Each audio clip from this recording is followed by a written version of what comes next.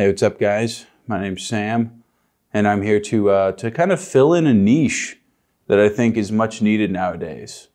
Yeah, you're scrolling through social media and you see what looks like the worst recipe anybody's ever made.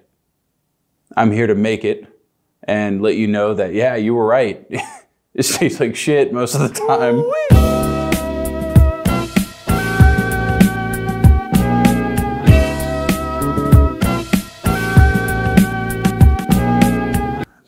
I pretty much predict this ain't gonna be good.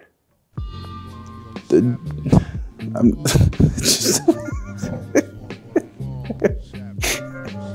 mean, how else am I supposed to make it? This one had to have been a joke. There's no, oh God, I got the mustard diarrhea as if this couldn't get any worse. And what's with that sauce? There's like a third mystery sauce in that picture that just looks like beer shits. There's no way about it, all right? That just looks like beer shits if I've ever seen it. You know, I'm going to eat like a good 2 inches of this thing before I even get to the condiments and bread. Bread's split down the middle.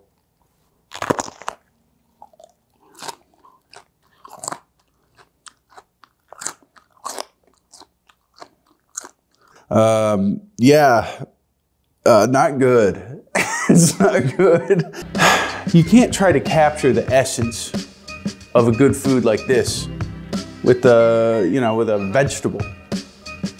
It's wrong. It's morally wrong. In order for something to taste as good as a goddamn hot dog or a burger, it has to come with murder. Now I'm gonna take one more bite of this because I didn't quite get one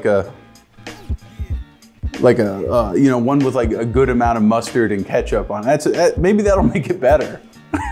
Maybe I'll turn around and be a fan after giving the most scathing review. I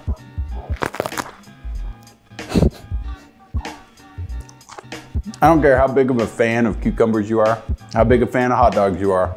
The two don't go together, okay? It'll be 100 degrees outside and this ain't gonna be refreshing either. It's come to my attention that some people are going to think that that is not a cucumber, it's actually a pickle. Even though there was vegans in the comments that were saying, oh no, it's definitely a cucumber. Cucumbers work best.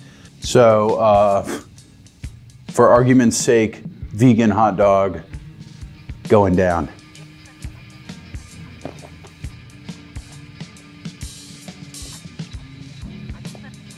It's actually better.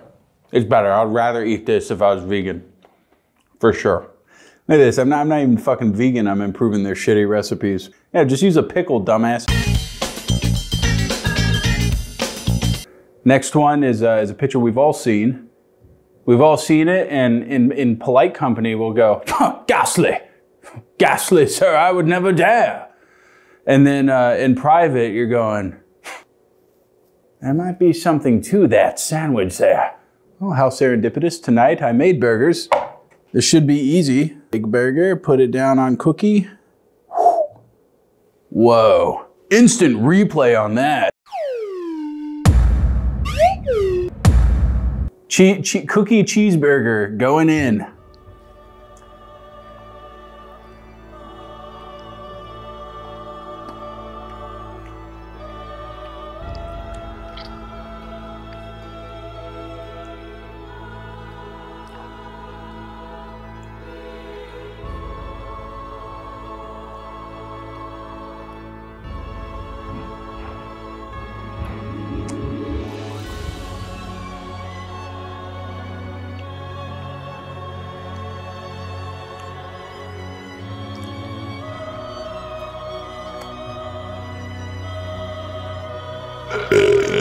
Oh, 3 out of 10. This next one, I'm curious whether or not it's gonna harm me in any way. It's called Dishwasher Salmon. Apparently, some guy realized that you can cook salmon in your dishwasher while you're washing your dishes. It was demonstrated by Vincent Price in 1975 on The Tonight Show with Johnny Carson. And I'll tell you what you do put it in. Here it is, the dishwasher. And Price said, it's a dish any fool can prepare. So I should be able to do this. Before we move on, Vincent Price is like the funniest one-liner on this show. Listen to this. So you bone that well. That's the thing that I do not do. Well, that's just something you have to learn how to do. I've been married so many times, I've learned how to bone anything. Dishwasher companies and Consumer Reports have recommended against cooking fish with a dishwasher because dishwashers are not designed or tested for cooking. Dishwashers do not have temperatures as consistent as stoves, and it's uncertain whether or not dishwashers will heat fish sufficiently to kill pathogens. Foodborne illness may be the result. Now I'm just gonna wrap this up and throw it in the dishwasher, which I'm assuming is happening right behind me. Yep, right there in the old top rack, and then it cooks for like an hour. This thing has to be overcooked by the time it gets out. 2 hours later. Our dishwasher salmon is out of the dishwasher and ready to be dined upon. It does have some water in there, some water penetrated, a good deal of it. Christ, I don't have enough paper towels here. It's not an actual kitchen, guys. It's my office, so I got toilet paper. Oh, it's leaving little white shreds of paper everywhere. Christ, this thing's hemorrhaging water. On to, fuck, this one's spilling water everywhere too. You know what, we're just gonna deal with a little bit of water for now, guys. Oh my. Okay, okay. That looks, is that cooked? That's raw. That is just raw as fish, dude. That's not cooked. I know, it's kind of like, it's weird. It does flake apart.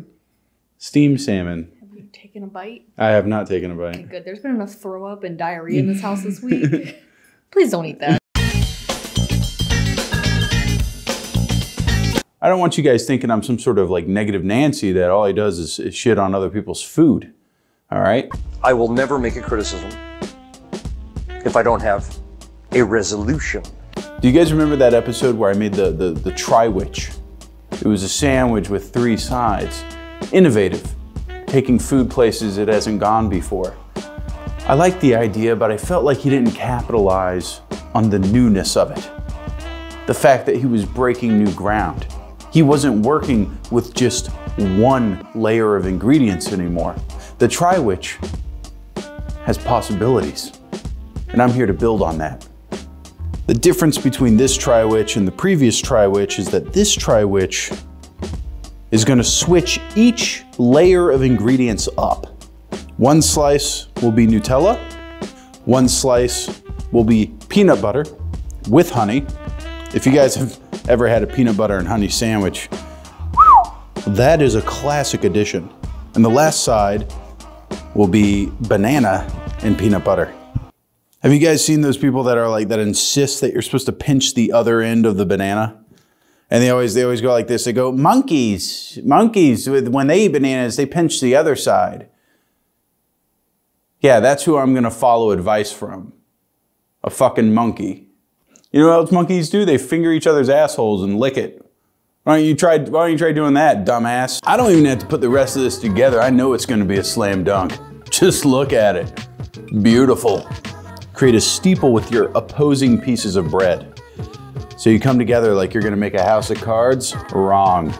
You fold these and you mush them. Then you have yourself a Triwhich. That's a tried and true Triwhich right there.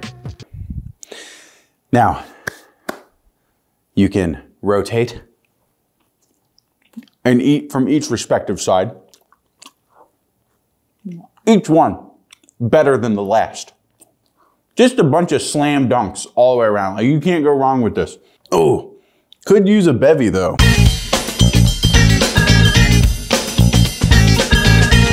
This guy posted this meal that his wife made, and it's it just seems like something so out of time. This is just like a colonial era. This is like a Jamestown meal, you know. I didn't even know buckwheat was a real thing. And so I found it it's in the international food aisle for us because nobody eats this shit anymore. But it turns out it's just some sort of like grain. It says ancient grain on it. That's how you know it's old as fuck. This is what buckwheat looks like. It looks like chopped up almonds or something, I don't know. Does this fit on there? I found a random lid. Not really, it doesn't fit at all. This is a real, as you can tell, high budget cooking show. That's why I want, you know, Food Network to pick me up, you know. All they have to do is give me a measly budget of $25 million a year. This is like gruel, you know? Like nobody makes gruel anymore. What happened to that? It seems I forgot a very important, crucial step. You're supposed to take the buckwheat and you're supposed to strain it over water so that it gets rid of all the diarrhea color. It's all done. Man, does that look good? That looks so tasty. All right, now the other part of this dish is oysters. Now I don't have oysters. I got clams. I don't know if there's much of a difference between oysters and clams, but when I was at the grocery store and I got to where the oysters are, there was just a guy parked right in front of them in like one of those little rascals. And I was like, you know, I waited for a minute and I was kind of behind him and he wasn't moving. He wasn't making any move. And God, these things reek. Dear God. Anyways, the guy in the little rascal, I like went over to his front and he was like right there next to the oysters.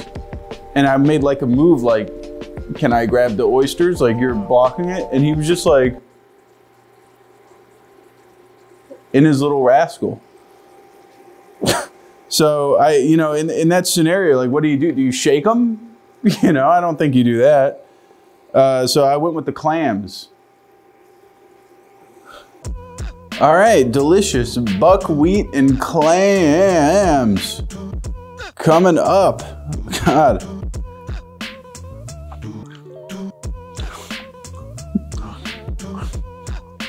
I'm gonna go for a little clam right now, a little clam action. Yeah. With my buckwheat. You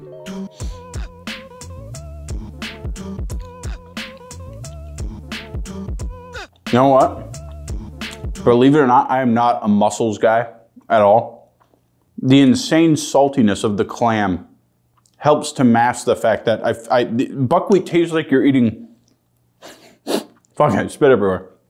Buckwheat tastes like you're eating like roots. But this seriously, Jesus Christ, everybody needs to pray for those Amish kids out there because I think they're still eating this stuff. They haven't upgraded yet to Kraft mac and cheese. Where is this shit still eaten? That's what we gotta figure out. Yeah, if it didn't suck being Russian enough, check this out, dude. They're the like only people that eat this shit.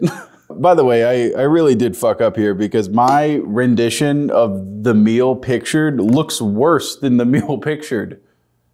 Like theirs actually looks somewhat appetizing. Mine, I forgot to wash the damn buckwheat and I didn't get oysters. I got little clams and they look like just little meat boogers hiding down there in the buckwheat. If I was in a cult where I had no idea other foods existed, I could eat this. You could feed this to me every day. If I thought there was literally nothing else on the planet to eat, I'd eat this. I would try everything else. I would try to eat my pillow, my garments, my shoes that I'm wearing. I would try to eat everything else to get away from this, but ultimately, if I had to, I could eat this. A lot of weevil-infested energy coming from this meal. What a truly sickening dish. Yeah, this one's a real 2 out of 10. Anyways, thanks for watching and check out my podcast.